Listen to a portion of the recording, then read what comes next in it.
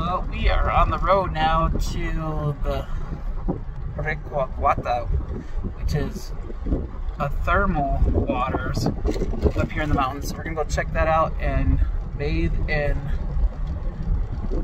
the hot springs out here in the valley. So we'll check that out. We are on a very bumpy road, and for the next 3 miles we're gonna be going down this rocky road down to the hot springs.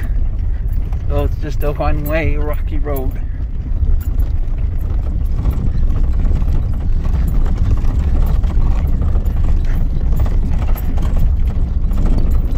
These are water pumps over there. Hope they come out. Coming down the canyon. This is where a lot of the town of Creel gets their water from. It's from these hot springs.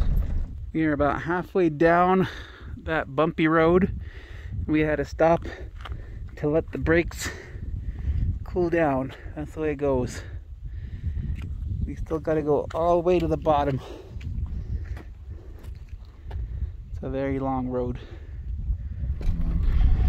Normally, I would advocate doing things yourself, but the road down to Recowata is very dangerous. As you can see here, there are sheer drop-offs, and you will see cars that have not made it. We made it here to Recowata, to the hot springs. Recowata means to swim, nadar, which means to swim. So that's what we're gonna go do. So we're gonna check out this area and go swimming. See what we can find. It's all hot water springs. What you're in is the best. Over here to the right is the hottest one because that's where the water is coming out of. And then from here is the best one. And you can look up and see the creek and the mountains and everything. So that's pretty cool. Okay, as you can see, I am here in the hot springs. And the view is nice. The water is warm, but I wouldn't say it's hot. It's warmer than the air. So it's nice and warm, but it's not hot. So I'd call them warm springs. And you can see over here, the views are just incredible. You can see the springs, and they have over there that little hut is so that you can change. There's also a little area over there that you can use for food if you bring some down. They don't sell anything down here. The tour, they charged us 1,700 pesos for 2 people. So that's about $80 for $40 per person. But then we had to pay another 40 pesos. Oh, almost went over the edge part. We had to pay another 40 pesos that went directly towards the city. Well, the little, I don't know the city, but the area here, the town. So it was 40 pesos per person that we had to pay for like a ticket that was directly for the town. And so that's what we did. So we paid that. So beautiful scenery here.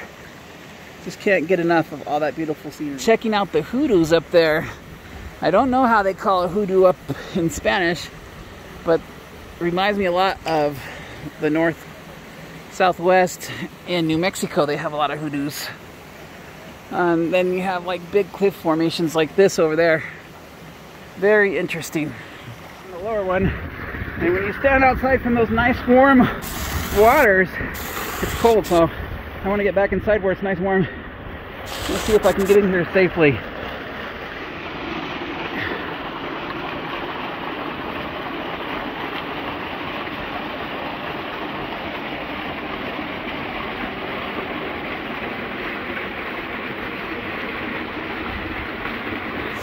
It's an AJ fountain. Just have to raise your arms up. You'll be like an angel. You got water wings. We just got done with the hot springs, and that was what AJ wanted to do, so he got his wish. Hope you enjoyed this little video of the springs, and we are going to take that crazy back up, and I guess you'll see if we made it if we post this video. See you on the next one. One interesting fact about the Copper Canyons in Chihuahua are that they are 4 times wider than the Grand Canyon, and they are about a half a mile deeper. But we made it, as you can tell, because we posted this video. So thank you for watching, and we will see you on the next one.